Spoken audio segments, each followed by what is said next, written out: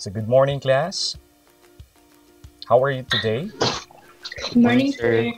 Morning Okay, po. Morning, sir. We are doing fine. okay, that's great.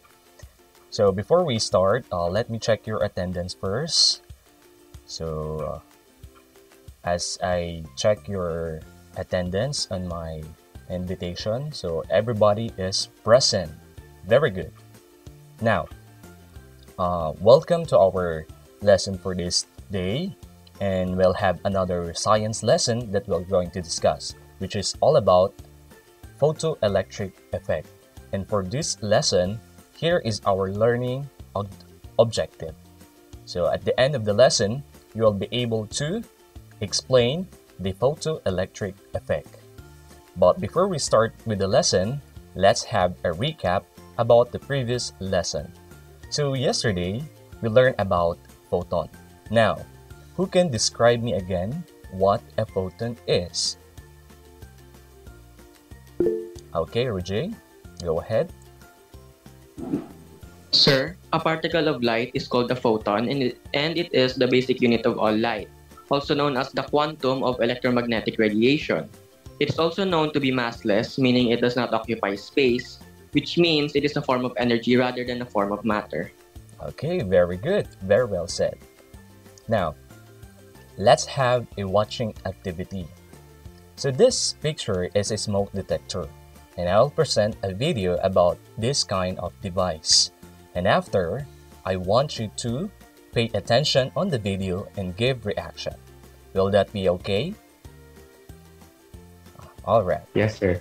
Okay, sir.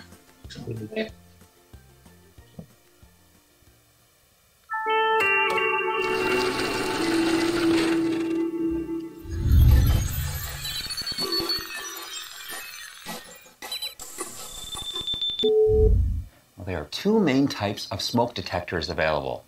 Photoelectric detectors work by using a light-sensing chamber. As smoke enters the chamber, it disrupts the path of a laser and triggers the alarm. These detectors are better at sensing slow-burning or smoldering fires. Ionization detectors use two electrically charged plates to ionize the air in the sensor. When smoke enters the detector, it disrupts the flow of the ions and triggers the alarm. Ionization detectors are stronger at detecting fast flaming fires. However, due to their design, they can be triggered by dust or steam. A dual sensor detector includes both a photoelectric and ionization detector, offering the best smoke and fire protection. Okay, so that ends the video. Now, I hope you've enjoyed the video a lot. So may I ask, who can give his or her reaction? Okay, so we have Carl. Okay, Carl, go ahead. A smoke detector is an electronic fire protection device that automatically senses the presence of smoke. It is used to warn occupants of a building of the presence of a fire before it reaches a rapidly spreading stage. Okay, that's a nice observation, Carl. Now, who else can give his or her reaction? Okay, so we have Janelle. Janelle is raising her hand. Okay, go ahead. Sir, a smoke alarm is significant for the early detection of fire in an area. Fires can occur in many ways, but no matter how or where, having a smoke alarm is the first key step towards safety. Okay, thank you, Janelle. Now, before we discuss what's all about smoke detector and how it works, so let us have an activity. So I will demonstrate an experiment through a simulation using PhET, and I want you to do the following. So our task is to observe what will happen on the electrons on the metal surface if the intensity and the frequency of light are changed on these simulations. So this activity is called photoelectric experiment. So observe and record or take notes on the following details if I will change the intensity and the frequency of light. So here is the simulation. First, let me just give you a parts of the simulation. So this is the intensity section. This is the frequency section. And if I will change the intensity, there will be a light beam that will strike this surface. This is our target for the metal surface. And the metal surface can be a form of sodium, zinc, copper, platinum, and calcium. Now, this is like a battery that when electrons are moving in this kind of section, the electron flow will have a complete circuit that will cause a current. Now, observe what will happen if I will change now the intensity at a frequency of ultraviolet.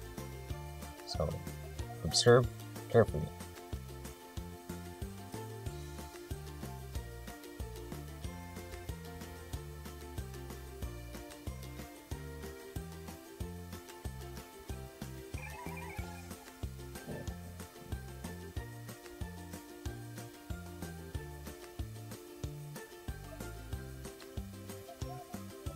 Okay, now, as you notice, there are particles that are coming out in the metal surface. These particles are electrons.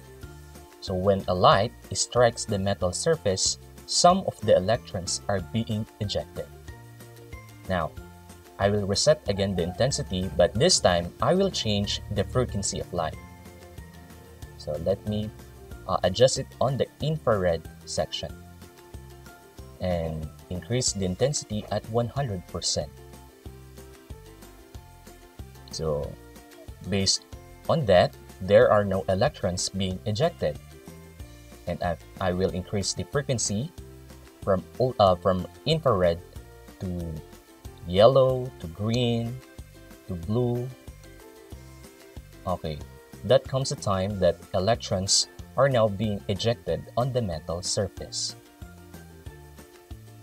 Okay, this time I will change our target into other surface. So let's use a zinc. So let us observe what happened.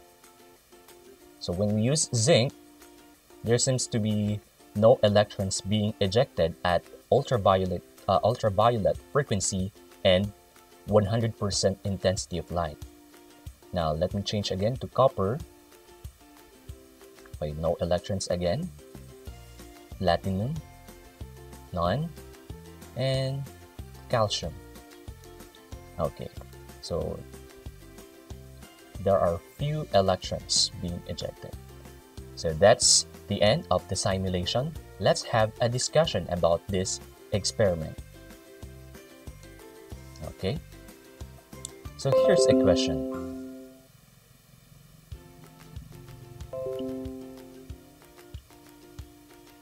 What determines if electrons are being ejected? Can anybody give his or her answer about this question based on the experiment? Okay, we have Noella. Yes, Noella. Sir, both the frequency and intensity of light determine the number of electrons ejected. Since they are seemingly directly proportional to each other, the higher the frequency of light and the more intense it is, the more photons are produced, hence more electrons are yielded. Okay, very nice observation, Noella. Now, let's have another question. What do you think affects how many electrons are ejected from the surface?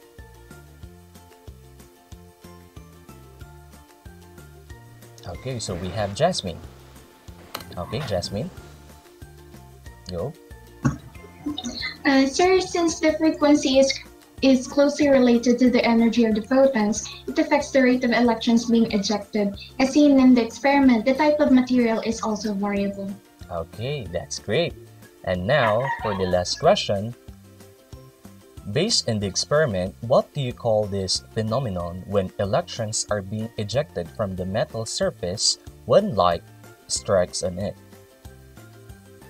This is called... Okay, so we have Rafael. Rafael, you're raising your hand.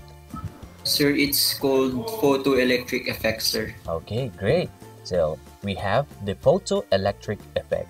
So by definition, photoelectric effect is a phenomenon in which electrons are released from or within a material when it absorbs light.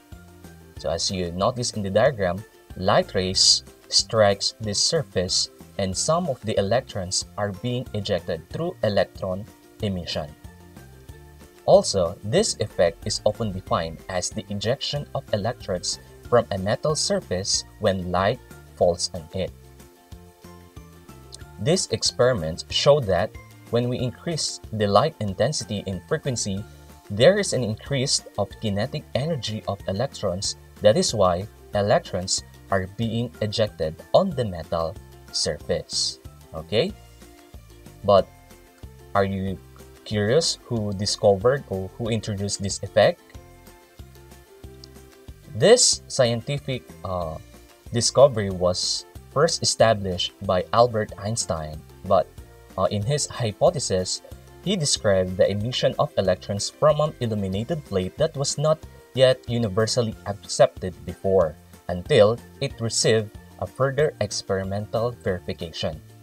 Now, since it was verified that his experiment was true and universally accepted, in 1921, Einstein was awarded the Nobel Prize for Physics for explaining the photoelectric effect.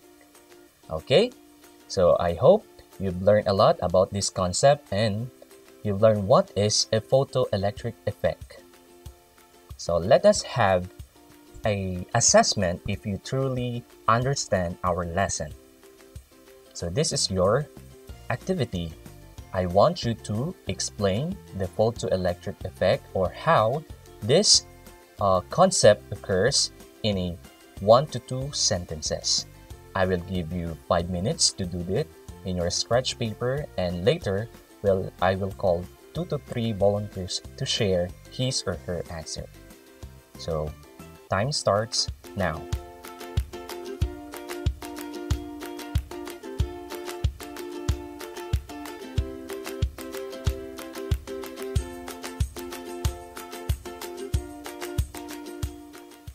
Okay, so time is up.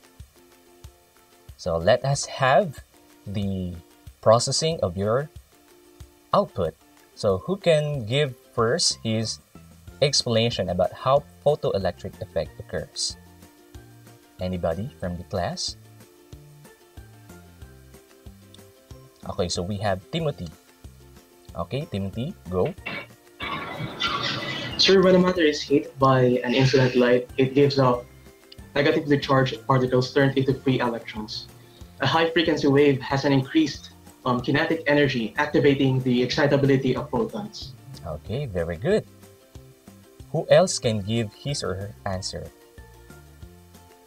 Okay, so we have Ira. Okay, Ira. Sir, in 1905, Einstein came up with photoelectric effect, the idea that light is described as wave, particle, or either. This concept is a phenomenon where electrically charged particles are released from or within a material when it absorbs light or electromagnetic radiation. Okay, very good. So it seems that everybody is really understand or have truly understand our lesson for this day. So before we end, or before I will end this lesson, I will give you a short activity that you can do at home. So this is just a continuation of our lesson. So I want you to conduct an internet search about more real-life applications of the photoelectric effect, just like the concept of or the application of smoke detectors. Now, make a brief explanation about how the concept of the photoelectric effect is being applied on this application. Now, we will have this processing on the next meeting. So, do you have question before I close or before we end our class? None? None, sir. So everything is clear. Okay, very good. So that ends our lesson. See you to our next online class. Goodbye. Bye, sir. Bye, sir. Bye, sir. Bye, and thank you, sir.